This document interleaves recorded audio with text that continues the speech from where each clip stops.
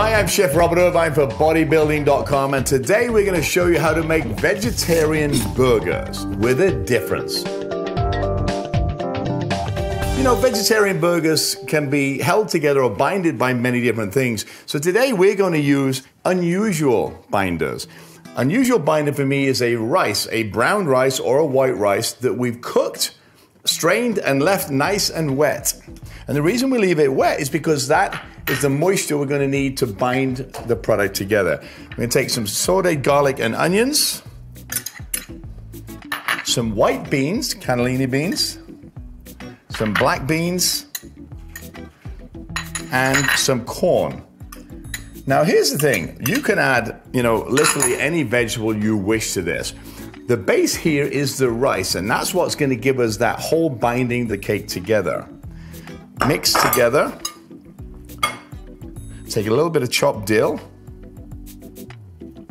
And again, any other fresh herb that you like. And we're just going to use our hands to try and mix together. Now, if the rice is not cooked enough, all we need to do is take a little bit of rice flour to bind the cake together.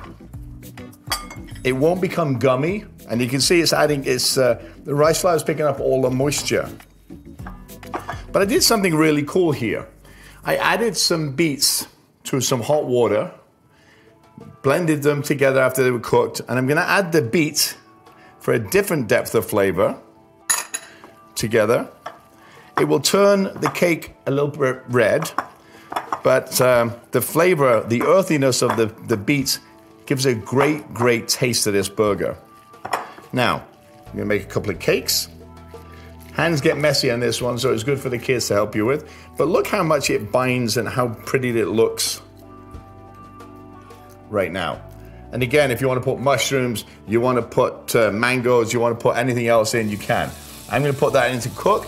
Okay, I'm going to start on a little Thousand Island dressing. So we got some chopped pickles, chopped red onion or diced red onion, some ketchup, and a little bit of low-fat mayonnaise. Mix that together. Boom. A little salt, a little pepper. And you notice that I add salt and pepper to everything. I bring out the flavors by layering the flavors. So, I've got the one cake I just put in. I had two in earlier, they're almost ready. I've got some jalapenos here. If you want to, you could add it to the Thousand Island dressing to kick it up a little bit. You don't have to. Maybe we should, just a tad. A little bit in there, just to give us some heat. So I'm gonna show you how to make this twice. One with a bun as a burger type, and one without if you have gluten issues. So I'm gonna take a little bit of Thousand Island on to our bun. I'm gonna take beautiful crisp lettuce,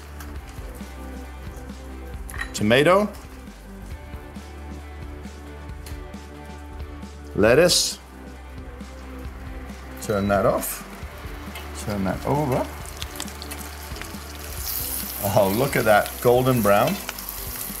Take this one out, on to the burger itself.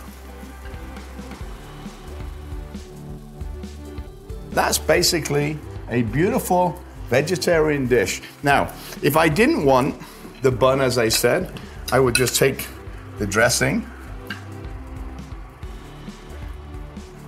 take some more lettuce, break the back of it or the vein of it, find my little cup,